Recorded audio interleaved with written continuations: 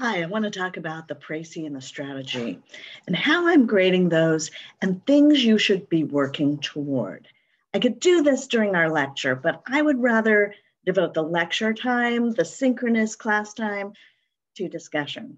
And so, quick video, send me questions if you have them.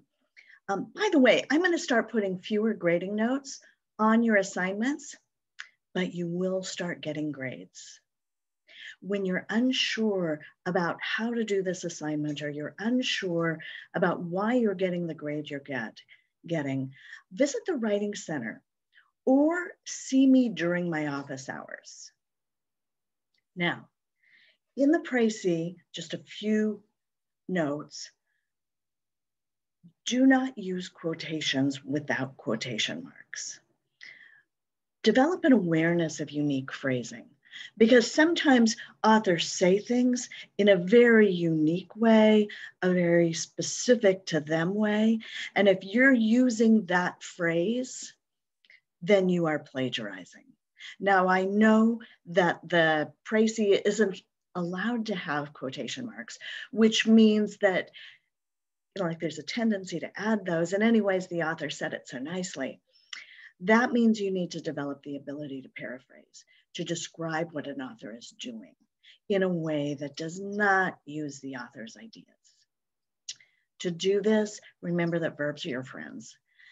Develop and keep a list of strong verbs with you when you're writing. That way you can use them to describe the most meaningful things that an author is doing in a text.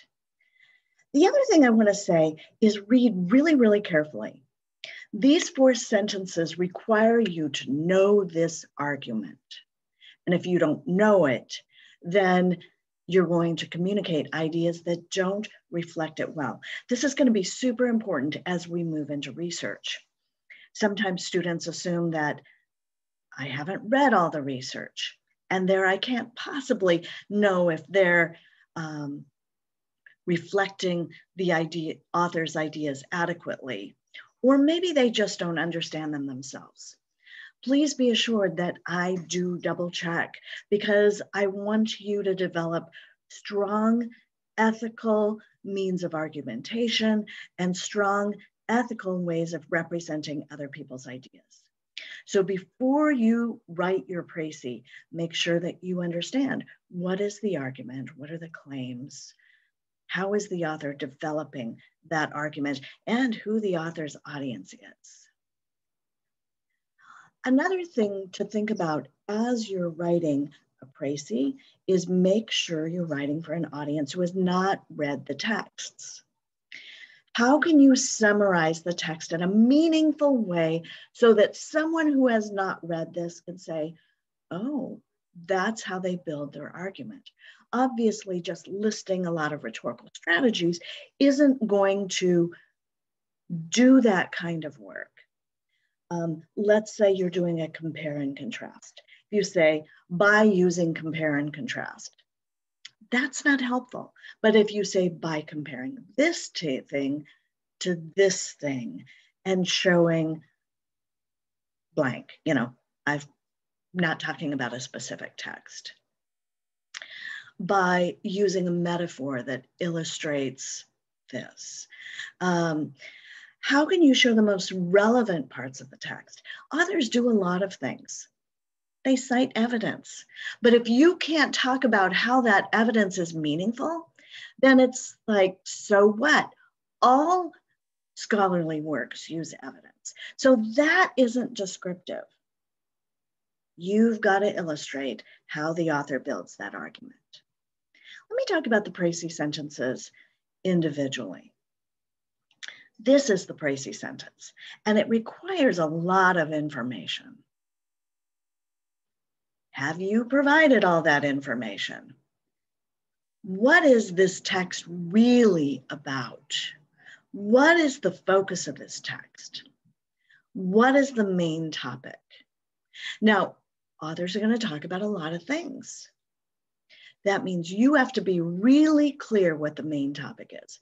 If you are If you are looking at an academic text, the author has likely told you explicitly what this paper will be about. If you're looking at a popular text, then you have to look more closely. What is the argument statement? Again, if this is an academic research paper, there will be an explicit argument statement. What is that? Find the main point and paraphrase that. An argument is a complete sentence, a complete assertion, and not a topic. You know it's a topic if you've got a noun phrase. But this is a developed sentence, and it's not just a sentence that has a what, it also has a so what, or why does it matter? Sentence 2. This is a list of 3 things, maybe 2, maybe 4, that describe the most important things involved in developing that argument, the one that you stated in the previous sentence. List those things descriptively for an audience who hasn't read the text. Again, authors do a lot of things, but you want to show how the author builds the argument. And so you've got to identify the most essential things that the author is doing to build that argument. Sentence number 3 is about a key thing the author is doing in order to achieve some response for the audience.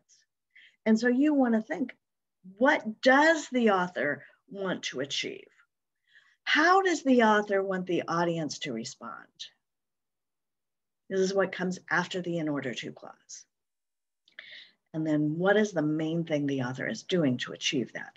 Don't use verbs like informs. If you're tempted to do that, think about what the author is doing to inform. And remember that persuasion isn't really about making sure an audience knows things.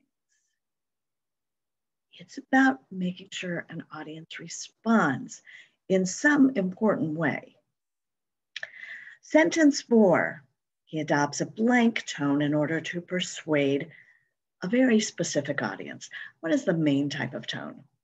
If this is a scholarly article, then informative or scholarly, those aren't meaningful distinctions because that's assumed. You've already identified it as a scholarly article.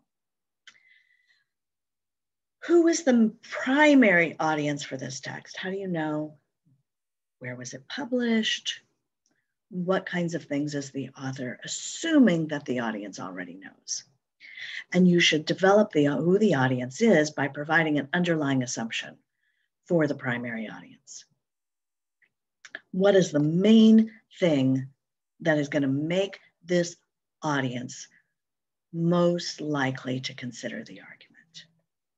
Now, when analyzing rhetorical strategies, make sure you're thinking about how the strategy makes the claim or argument more persuasive for the primary audience who believes those things. Primary audiences or rhetorical strategies are not entirely to inform. They may make something easier to understand, but your analysis needs to focus on persuasion because that is the primary goal of rhetorical strategies. Make the argument more persuasive, more appealing to the primary audience, that very specific audience who holds a set of assumptions. Start with a sentence that indicates the type of analysis, how it's persuasive. So the author uses compare and contrast, or the author compares this thing to that thing in order to show the logical distinction between these things, how one is different than the other. Or the author identifies